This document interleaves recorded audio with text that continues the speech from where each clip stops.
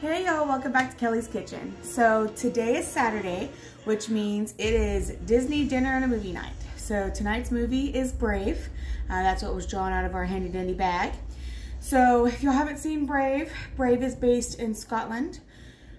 So going off that theme, the dinner tonight is going to be bangers and mash, which is grilled bratwurst, and I'm making a homemade mashed potatoes. And then I'm gonna make an onion gravy to go on top of all of it. And then we also have some sauerkraut we're gonna throw in there too. Just because sauerkraut goes with brats. I know that's more German, but we wanted to use up the sauerkraut we have. And also with that, for the beverages that going with the movie, I decided to kind of go fairly traditional back in that time. They basically drank, you know, beer or wine, right? So we went on a little Easter egg hunt, I guess you could say. And we did find some Scottish beers. These are both Belhaven Scottish beers. We got them at Total Wine. So we got those for Andrew to try. Oh yeah, they were 4-packs, so the others are in the fridge. Now, Total Wine didn't have any Scottish wines, so that kind of stunk. I did already have on hand my favorite Pinot Noir, the Meiomi one, which is a California wine. It's not a Scottish wine, but if you think back in older times, usually red wine is what you saw. But I did want to get me something too, you know, because why not? So this is definitely not Scottish, but they did have German wine.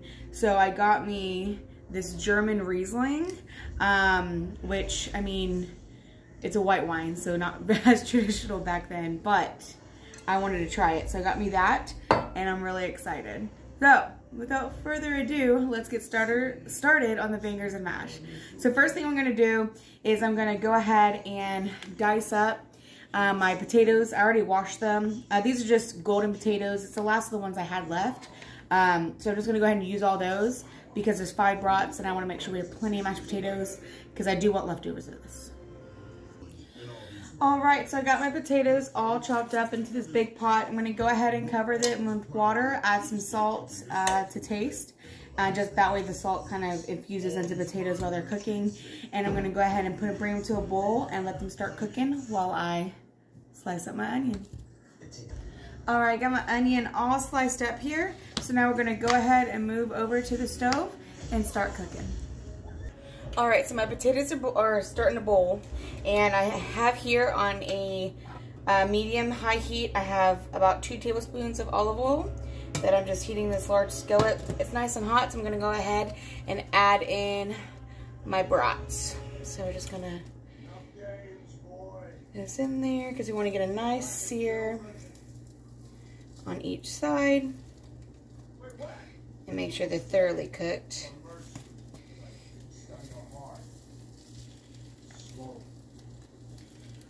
Alright, so I got them in there, and then move that oil around. I'm just going to go ahead and cover them just so they sear and kind of steam in there to make sure they get nice and cooked. And once it's ready to flip them, I will let y'all know. Alright, so I'm going to go ahead and flip these brats. You know, same thing. They are popping. Woo! Alright. Ooh, look at that color. Beautiful. Ooh. I definitely recommend longer tongs than I am using. Ooh, alright. I already turned it down a little bit because it is a little angry. Shut that. Okay. Some angry bratwurst. Alright, turn it down a little bit more. Turn it down to more of a low. Alright, let those finish getting a color on the other side, and then I had to turn down my water because it got angry too. Let me tell you, over here started over bowling. You know, it happens. I got distracted, y'all. That's why. Forgive me. I went ahead and poured Andrew a beer and one of his cold steins, and I went ahead and poured me a glass of that German Riesling, and I'm about to try it. Okay, y'all can try this with me. Here is the German Riesling.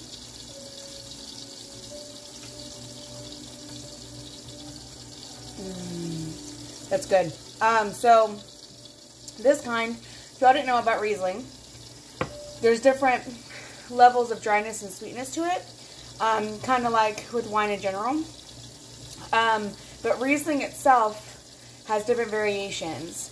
So you have like your drier Riesling, which I forget what it is called, but I know your sweeter Riesling is called an Auslese. So if you like a sweeter wine, but you don't want it necessarily as sweet as Moscato, you're trying to get kind of away from the Moscato, but you want to try, like, you know, more drier wines, move up to a Riesling and get the Auslese. It's one you want. It's A-U-S-L-E-S-E, I believe is how you spell it. This one didn't say Auslese on it, but it had like a meter on the back. Said dry to sweet, 1, 2, 3, 4, and it was number 3, so I knew it was that. Yes, I do drink the Pinot Noir, which is a dry red. When it comes to whites, I like sweeter whites. When it comes to reds, I like them drier. And now I've given y'all a little tidbit on wine. You're welcome. Okay, so I'm just going to let this brown up a little bit more. And I'm going to check my potatoes, and then let's see where we're at.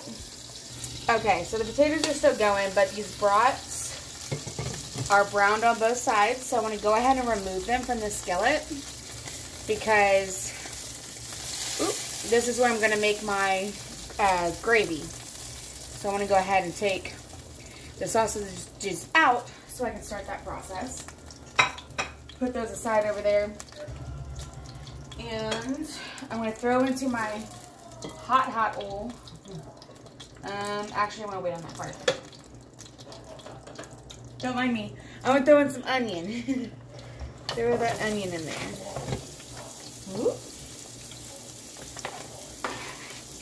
Alright. So I want to start to caramelize these before I start actually making the gravy.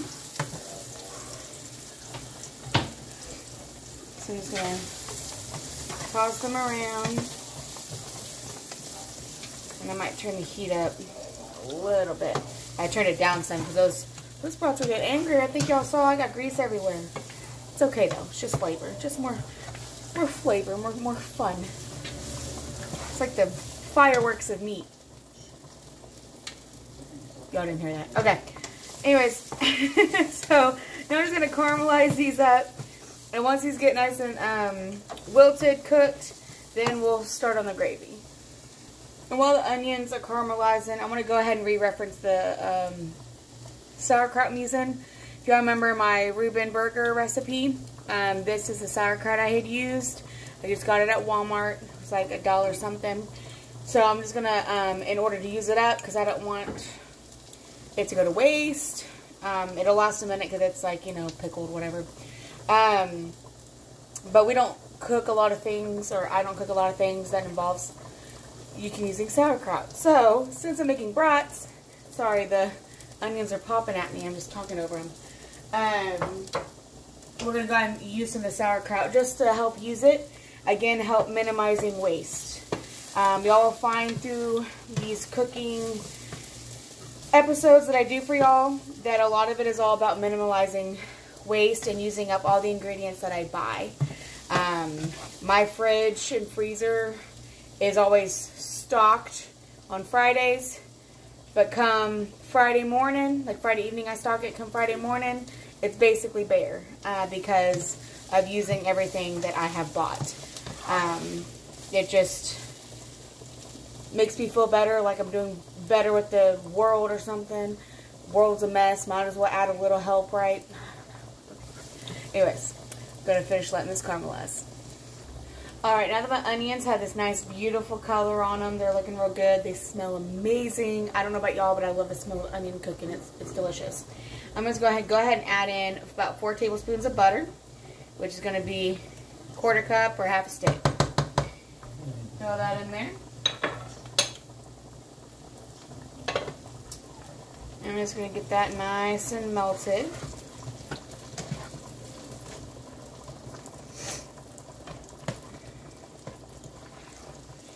I'll bring it back once it melts. I don't think I want to watch it melt. Alright, butter is all melted now. So now I'm going to add in 4 tablespoons of flour. General rule of thumb that I always follow 1 tablespoon of flour to 1 tablespoon of butter or oil, whatever you're using. It's a pretty good rule of thumb to follow, just in case you never know how much to use. That helps. Alright, so I'm just going to go ahead and mix that flour all in. I'm going to put the onions, going to absorb that butter. Basically the start of a roux, right? A real roux, you let it get nice and dark. That's how you do a gumbo. Anyways, we'll get to that later on in the season. Alright, so got that nice and absorbed. And then we're going to go in with some beef broth, okay? Now, of course, I just bought the Walmart brand.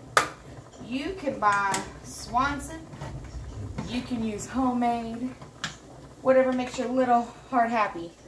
But, again, I try to cut costs where I can because I tend to be a pretty bougie cook. Alright, so I'm just going to whisk. Not really whisk because I'm not using whisk, but I'm just going to mix the beef broth in. This is 14.5 ounces. I'm going to use, which is almost 2 cups, right? I'm going to go ahead and use the whole thing, actually. I have no use for the rest of this beef broth, so I'm going to use the whole thing. Because going off the math from yesterday's gravy, if you watched yesterday's video, it was what? 3 tablespoons of flour, 3 tablespoons of butter, and 1.5 cups of chicken stock. So this is 14.5 ounces, so almost 2 cups to 6. And I know that's like, oh, that math doesn't make sense. I know the math doesn't make sense. It's okay. Trust the process. That's why I use the whole thing. Just going to whisk that in, but we're going to add a little bit more liquid to this in a different way. And that's why I'm saying trust the process. So, going to add to this to season it up a few dashes of Worcestershire. I don't know if you can rewind and count those. A few dashes, probably like 1 to 2, probably like 1 tablespoon. Let's go with 1 tablespoon, 1.5 tablespoons. And get that whisked in there. I personally find Worcestershire goes really good with anything like pork or even beef based. And this is a beef broth, so it just goes. Alright, so got that whisked in there.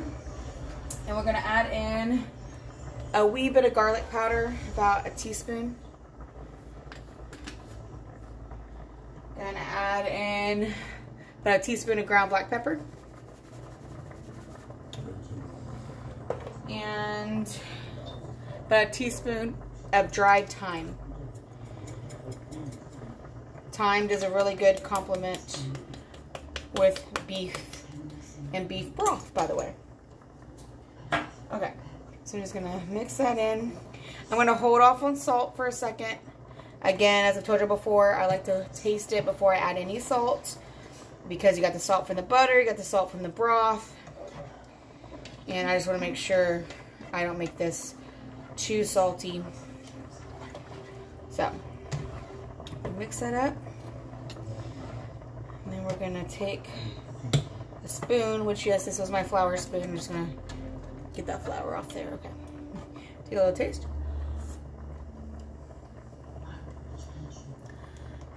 It's so flavorful, y'all.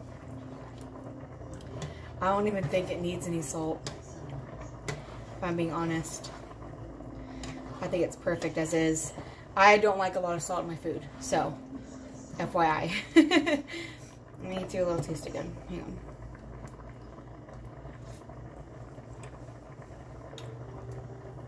Yeah, it doesn't need salt.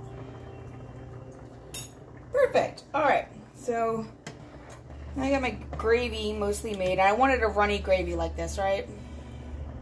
Because I want it to drip all over the mashed potatoes, get nice in there, all over the brats. So now that that is basically done, gravy part, I'm just going to add my brats back to it. Alright, so just whisking this around again. See how it's gotten much thicker? It's doing good, my dears. That Worcestershire really added a nice, wonderful flavor to it. Okay, so now we're just gonna drop our beautiful little brats right into this gravy, just so they cook right into it. And if the brats need a little bit more cooking, then they'll get done in here. It's wonderful. And I'm just gonna put some of this broth and onions right on top of them. Just go ahead and get them coated, because why not, right? Got flavor all over those beautiful brats. I personally love brats. If you don't like brats, but you want to do something like this, you can use any sausage that you prefer.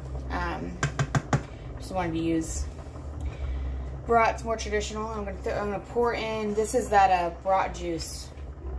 I just wanted to pour it in there and kind of whisk it around just to give a little additional flavor to the gravy. All right, I have this skillet down to low. I'm just gonna cover that and let it chill while I wait on the potatoes to finish. Okay, my potatoes are done, so I'm gonna go ahead and get them drained, and let's start making some mashed potatoes. All right, I got those drained. I went ahead and turned my stove top down to low for those, just to keep them warm. I'm gonna throw in 1 whole stick of butter. Yes, 1 whole stick, okay? We want the mashed potatoes to taste good, right? So in a whole stick. And I'm just taking my potato masher. I'm just gonna go ahead and start mashing them up and let that butter start melting. Ooh, that steam is hot. Alright. And then you can get these as mashed as you want. I personally prefer lumps in my potatoes. I think the reason I prefer lumps in homemade mashed potatoes is because I kind of grew up on instant, and which were very smooth and baby food like. And anytime homemade mashed potatoes were made, which was rare, they had lumps in them. And that's how I knew they were homemade, because, not to throw any shade, but based off flavor, you couldn't really tell. But anyways, y'all didn't hear that from me.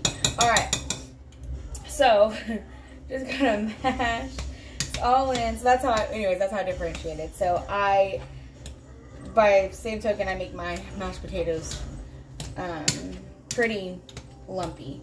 Sometimes I get them a little bit more fine than others, but I don't know, I like a lump of potato when I bite into my mashed potatoes. I think it's lovely. Some people don't, and so they, you know, take them out. Sorry, I burned my hand on the side. I'm fine, no worries.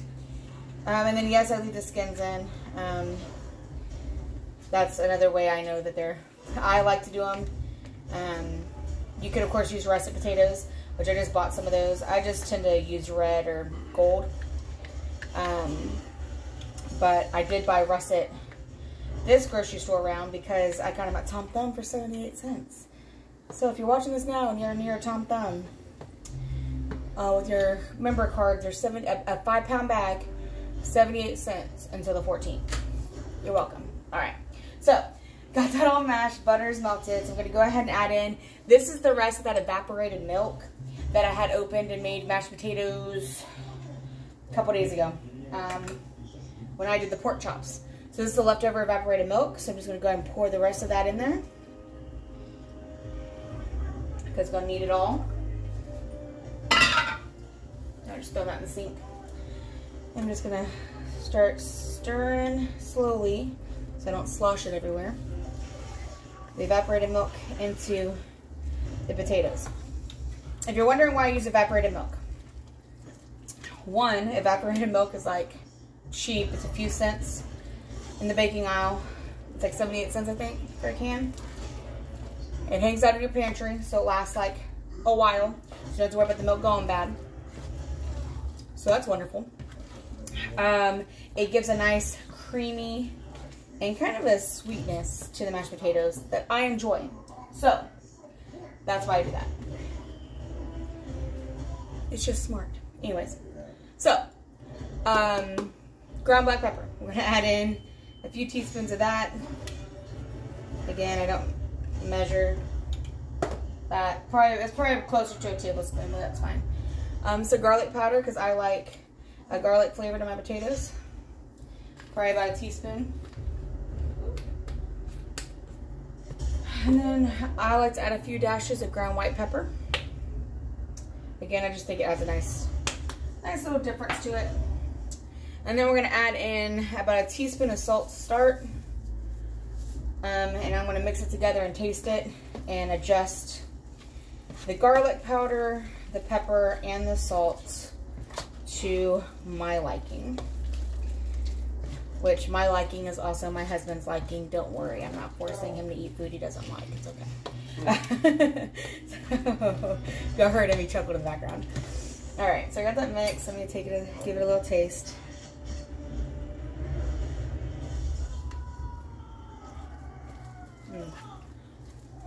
It's good, y'all. Perfect in flavor. Since I salted the potatoes while boiling them, they didn't need that much salt, so that teaspoon was plenty. If people like saltier food, you can make it saltier. I just like it like that. So, mashed potatoes are done. Brats and onion gravy are done. So I'm going to turn off my stove. And now we're going to go ahead and plate it up. Alright, y'all, and here you have bangers and mash with the onion gravy, top of sauerkraut. Enjoy.